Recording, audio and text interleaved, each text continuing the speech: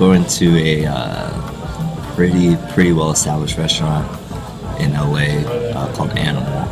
It's a great opportunity for me. Like a lot of the cooks that I've talked to, I tell them that I'm going to Animal. They get pretty jealous. So it's even though I'm fairly new in this industry, it's a great opportunity and a good stepping stone for me to progress. And what are you looking forward to?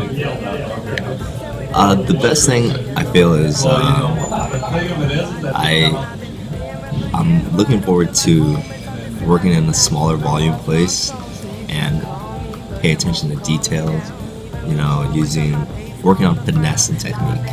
At my old job, it was more high volume, so you're pushing food out.